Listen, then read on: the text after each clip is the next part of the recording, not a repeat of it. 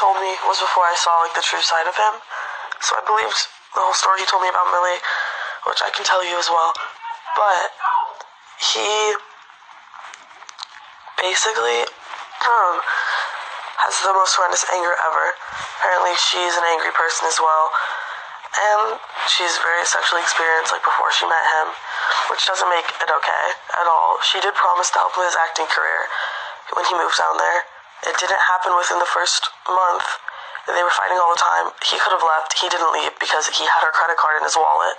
He could do whatever he wanted.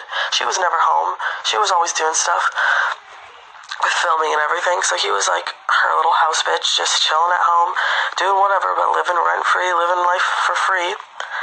And yeah, her mom was the one who found him on TikTok and showed her, and she DM'd him. And he was a little bit skeptical at first. Shit happened to girls. You're the adult. Yeah, by what, I'm 2 the adult. years? I'm the Shut adult. up. I'm the adult. You sound I'm the adult. stupid. I'm the adult, yeah. She was just a child. Well, that child knew how to suck dick. Millie deserves better. Yeah, Millie's a piece of shot. There's no lawsuit at all.